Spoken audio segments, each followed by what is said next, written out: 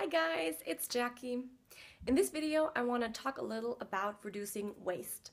In general, I'm very interested in things which are good for the planet and therefore, of course, also in reducing plastic and zero waste. So today I went to the supermarket and I bought these bags or nets where you can put your fruit or vegetables into. They have holes everywhere so that the dirt from the vegetables can fall through.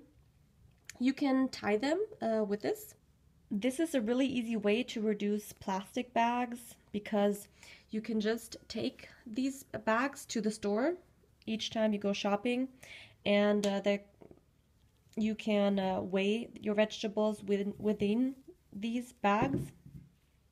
Today I bought normal potatoes and sweet potatoes and also pepper and zucchini, but you don't need a bag for these vegetables.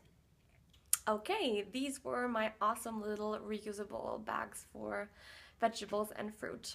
I hope you liked my video, and I just wanted to stress that every step you take is valuable and you do not need to be perfect from the beginning. Just start and improve little things in your life, as I did with the little bags.